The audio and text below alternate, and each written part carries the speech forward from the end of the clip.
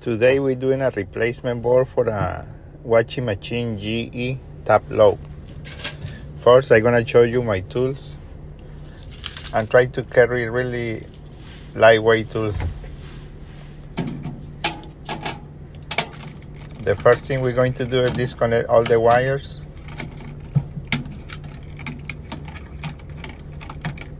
The control board has 4 screws attaching with the plastic holder.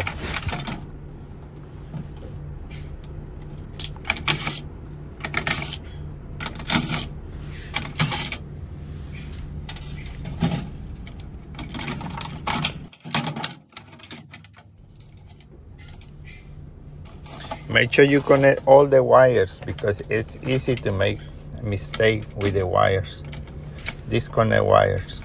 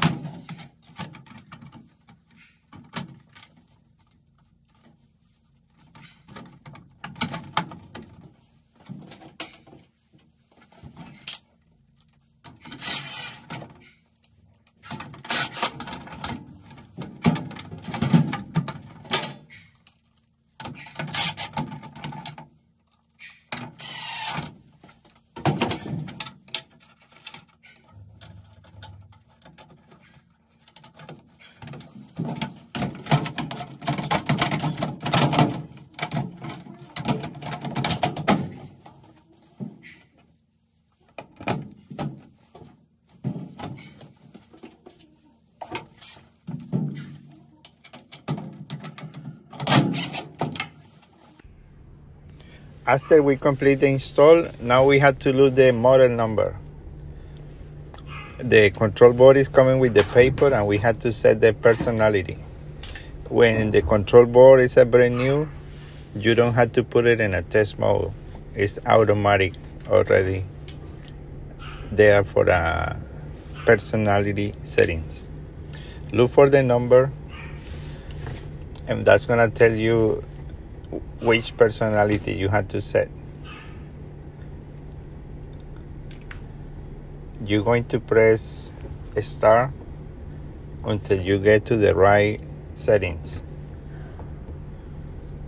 In this case, it's gonna be the 2 in the middle.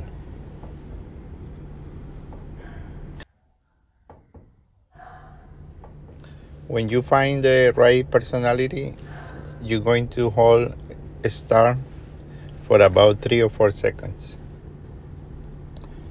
That's going to set the personality and the board, and you should ready to go.